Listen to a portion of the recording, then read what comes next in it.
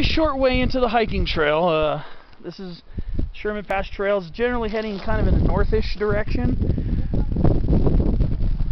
Yeah, my friend's checking out the western white pine seed cones to see if the crop is healthy this year. And this western white pine is very tall, relatively narrow. You could kind of, if you know what the sugar pine looks like, you could tell the relationship in the way the branches just sprawl out, as opposed to, well, when they're younger, they can be a lot tighter and narrower like that young western white pine. But this western white pine, still fairly young, but it's probably about 100, maybe 110 feet tall. Definitely starting to show more adult characteristics with regards to the branching patterns. Like I said, their branching patterns are kind of similar to sugar pines, except the branches don't really droop. It's just looking at them from below, you can see the way the branches kind of sprawl out, really in charismatic shapes. Shows the relationship to the white pine group. Of course, like I said, the sugar pine is related to it. And you know, I point out sugar pines a lot when I'm on the trail. But these up here, I think we are a bit too high for any sugar pines, at least this far north in Tulare County. I've seen sugar pines above 9,000 feet in the San Gabriels, but yeah, these are western white pines.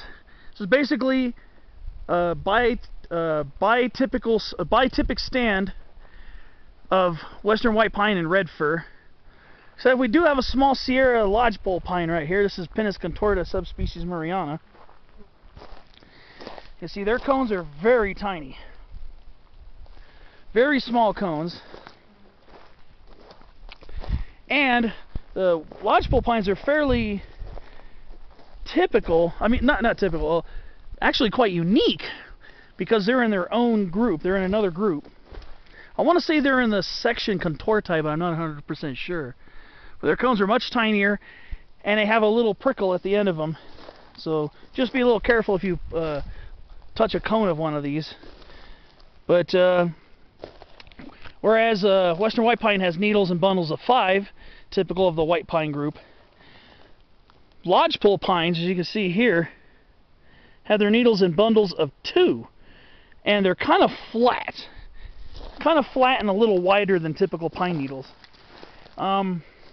Another species of lodgepole pine that grows up in the Rocky Mountains and eastern Oregon, more interior mountain ranges, that's the Rocky Mountain lodgepole pine, Pinus contorta, subspecies latifolia. The subepithet latifolia refers to having a broad leaf. Latifolia is Latin for broad leaf. So if you see names like latifolia, it means broadleaf.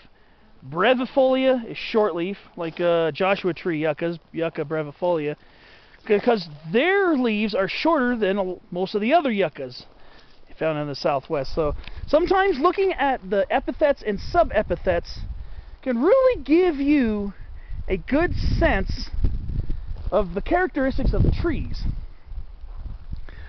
Abies magnifica means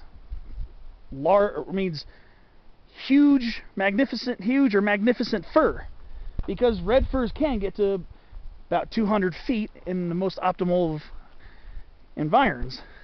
I haven't seen any quite that tall here. I've seen some that are about 170 feet. There's some very tall red firs here that are probably about 140, because it's a little more exposed up here, so I don't expect the trees to be quite as large, but they are fairly decent sized. But yeah, here we go. See the branching pattern on this western white pine right here? That's the white pine. That's the white pine branching structure.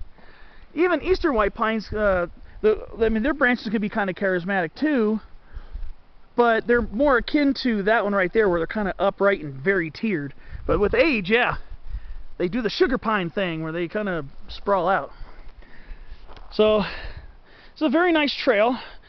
It's a little bit on the warm side today, but it's very comfortable in the shade. You can tell the views are not very clear today, because there must be I think there's a wildfire somewhere. I don't know exactly where it is, but some of the highways are closed. Like, I think it was it 290 or Highway 20. A couple of those highways are actually closed, but it's very, very smoky. The air is very smoky, and you can smell a little bit of that in the air.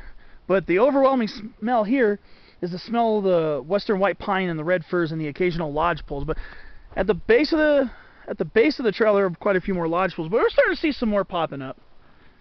It's a very beautiful area, and I very highly recommend this hike. I'm not even a quarter of the way to the top, but we're just taking our time and enjoying the sights, because I really don't get out to the Sierras very often. My friend and I really don't get out here very often. He lives in Las Vegas. He used to live in Kern County, but he lives in Las Vegas, and I live in Orange County, as I've noted before on previous videos. And this is far. It's a long drive. It's about a 4-hour drive to get to Porterville. Maybe, yeah, about 4 hours, I would say. And it's about an hour and a half to drive from Porterville to here. About an hour and a half, hour and 45 minutes. So this is not something you want to do and then go home the same day, unless you're really that desperate to get out and don't give a hoot. But it's good to come up here and have some lodgings. Definitely highly recommend it. It's absolutely splendid up here. I mean, I've been in the Sherman Pass area before, but I've never hiked the trail across the road on the north side of Sherman Pass Road. And lovely open stands of pines and firs. So if you can get out here, I highly recommend hiking the Kern River Sierra. This is the Kern River Ranger District, I believe we're in right now. Where I was yesterday was actually the Western Divide Ranger District, because I was west of the Kern River. The Kern River basically divides the Western Divide and the Kern River Ranger Districts. I'll check in pretty soon with some more updates. Hopefully I'll get a view of the peak soon. I thought I saw it behind the trees, but that's still a ways off, and it's kind of hazy to see everything today. So I'll check in later with some more interesting finds and updates.